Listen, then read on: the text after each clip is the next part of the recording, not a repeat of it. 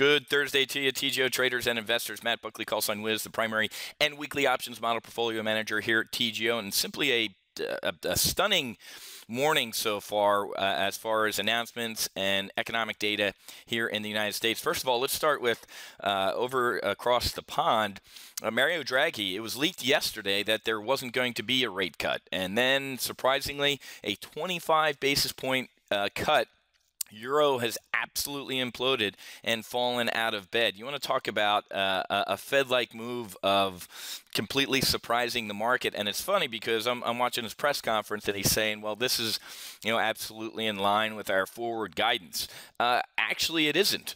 It really isn't. The central banks around the world, even though they tell you that they're doing a great job with their forward guidance, are completely scaring the markets, or not necessarily scaring them, but surprising them, which then makes them scared. So Draghi has said euro area growth risks remain to the downside. His current inflation risks are broadly balanced, which I believe they actually have a deflationary environment over in Europe. I mean, well below their 2% target inflation. Market conditions potentially remain negative for the economy. Employment remains high, blah, blah, blah. Welcome to the party, Mario Draghi and Europe. Now he's starting to morph into a little bit of a Ben Bernanke face right there. So very interesting with what's going on across the pond. That rate cut was unexpected. We didn't think it was needed. So it's very interesting to see what's going on in the markets here. But more importantly, or just as important, the GDP number this morning completely. And again, I've been on the phone since these numbers came out and on conference calls. Nobody believes it. You're telling me quarter-over-quarter growth is 2.8%. You guys know me that we need to at least have a 3 in front of this to get out of this economic Vietnam we're in.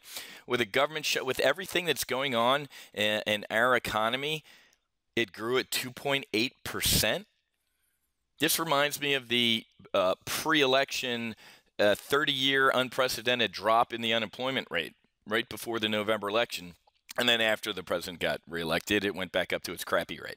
So I don't know anybody out there that's believing this right now. You wouldn't believe what's going on in the financial markets with everybody just kind of going, there's no way physically possible that happened. Now, weekly unemployment claims were more or less a yawn.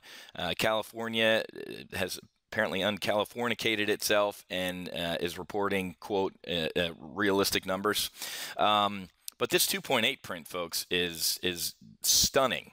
So the ECB move is stunning. This high GDP print is absolutely stunning. And it's funny because when it came out, the futures were kind of wallowing around.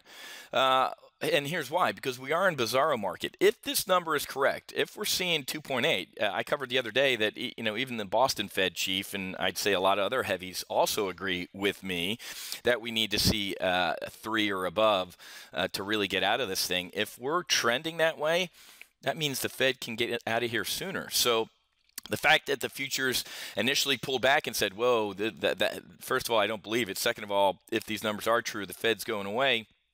But the futures recovered.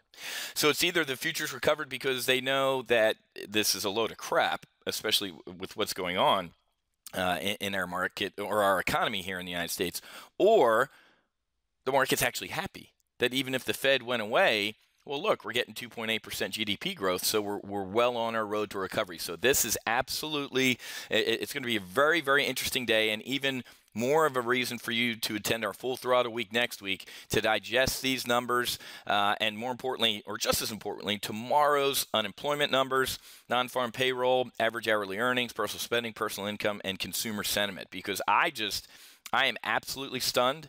I don't see where those numbers came from, and I obviously have to dig into them and really get a handle on what drove GDP to blow everybody out of the water. I mean, this is just it's an absolutely stunning development. And again, as I dig into it, I'm going to find out. I'm going to get to the bottom of it, see what's really going on, and figure out how to trade this. Whether or not the market's going to react kind of negatively, well, that means the Fed might leave early, or the market's happy that the GDP is realistic, did print like that, and we can kind of go without the Fed.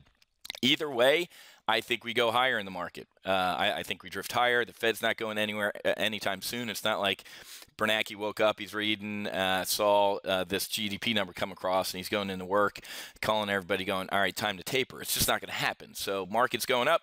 Smoke your hopium. Make sure you're hedged, and make sure you register for next week's Full Throttle Preview Week so we can talk about all this, look at potential trades, and look at some hedges for when, not if, the music's going to stop. Okay, so I got to get back to work here.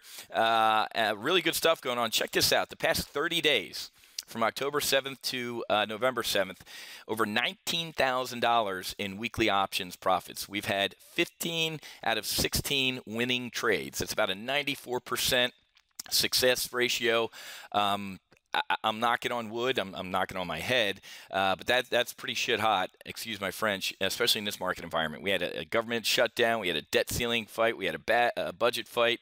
We've had earnings, and weekly options have been absolutely crushing it in the past 30 days. So that's that's about half our year's performance in the past 30 days. So very, very happy with what's going on in the weekly options model portfolio, and obviously so are our weekly options traders. All right, got to run. Happy hunting. Make sure you hedge, and I'll be back tomorrow over at Wealth Creation Investing with our Friday market wrap-up. We'll see you.